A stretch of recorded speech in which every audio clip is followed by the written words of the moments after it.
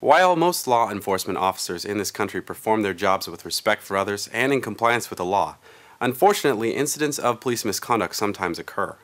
Police misconduct is illegal and it violates the victim's civil rights.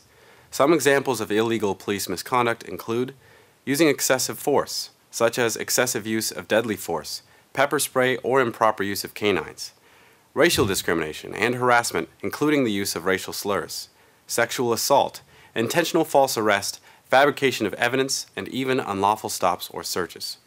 While just one isolated incident of police misconduct can be considered unlawful, certain types of misconduct must be proven to constitute a pattern or practice in order for a claim to be successful.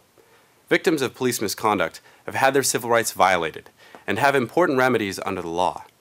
Those who have been illegally discriminated against or treated unlawfully may be entitled to compensation for their suffering, and even just one claim can create change, thereby eliminating discriminatory or abusive practices of law enforcement.